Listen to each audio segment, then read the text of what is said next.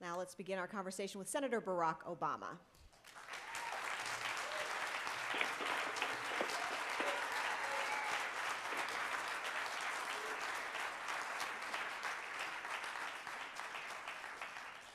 Thank you so much, Janine, and thanks to Neil for helping to organize this. Thanks to all of you for taking the time to be here on this important issue. And I would be remiss if I didn't acknowledge that I've got a field organizer who's responsible for rural outreach. Rohan, come out and peek your head in front of everybody. So Rohan Patel, some of you have been in contact with him. We've been having rural summits all across the state of Iowa, and so I hope some of you have had a chance to meet him. It is good to be back in Ames, and it's good to be with the League of Rural Voters. You bring together the voices of millions of Americans from all across rural America, and you do great work in making sure these voices are heard in state capitals and in our nation's capital. And it's about time that your voices were heard, because for far too long, you've had to listen to politicians tell you one thing on the campaign trail and then tell you something else once they close the doors in Washington and start making rural policy. You're sending your message, but sometimes you can't get through because the lobbyist is already tying up the phone line. Well, it's about time for Washington to start listening to rural voters, because when you get out into the heartland and talk to people, you are reminded that there's a lot that America can learn from rural America. I'm reminded of my grandparents who came from Kansas and brought their rural values west to Hawaii, where they helped to raise me. When I travel across Iowa, I see so many of their qualities in the people who I meet in small towns and on family farms. I see my grandfather's openness. I see my grandmother's honesty. I see my mother's kindness. I'm also reminded of my home state of Illinois, of sprawling cornfields, open roads, small towns like Sparta and Pinckneyville.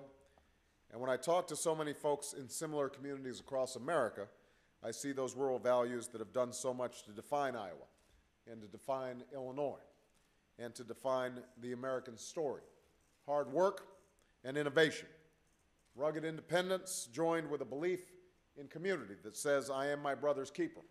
I am my sister's keeper. These are American values. They're values that are worth fighting for. They're values that I intend to fight for as President of the United States. And they are values at the core of the agenda, Real Leadership for Rural America, that I presented in Fairfax earlier this month. Now, that leadership starts with one simple principle: listening to rural Americans.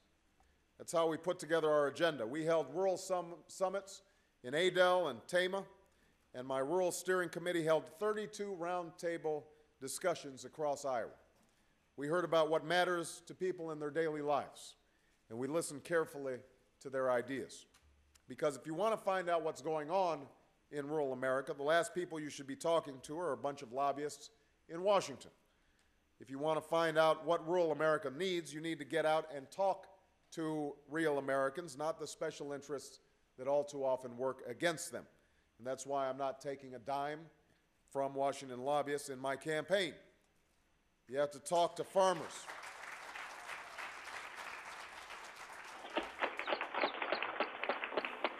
There you go. They agree too.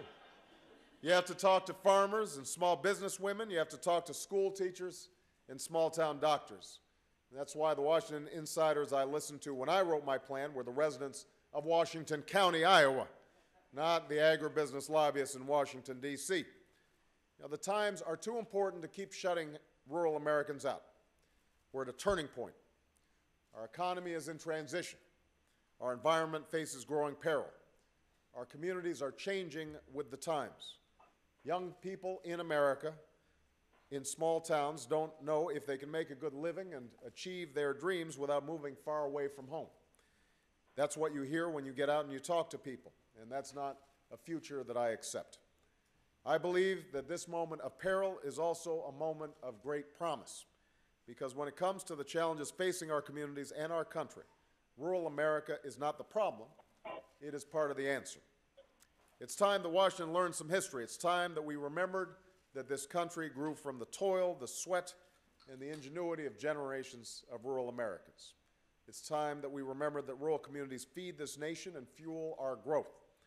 It's time we recognize that no one is more ready to compete, and no one is more ready to innovate.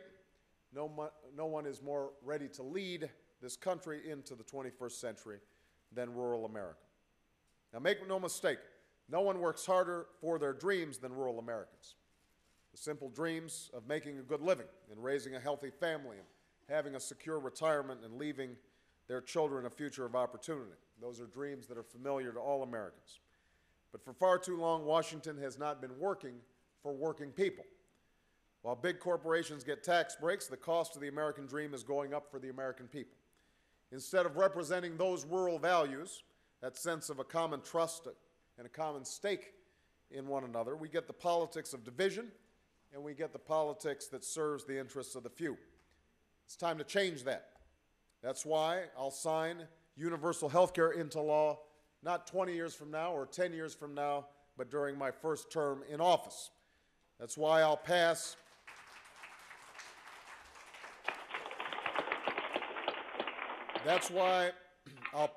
a tax cut that will reach almost every working American while eliminating the income tax altogether for all seniors making under $50,000. Those are issues that affect all Americans, but it's just a start of what rural America needs. Because if Washington continues policies that work against family farmers, our communities will fall further behind, and so will America. But if we reject the politics that shut ordinary folks out while letting the lobbyists in, then we can create a new story for rural America. We need to show young people that they can live their dreams without leaving home. No child in America should grow up thinking that they have to move away to achieve their dreams. No child should have to grow up in a community devastated by teacher shortages or nurse shortages. No child should think that their hometown is not a part of the next chapter of the American story.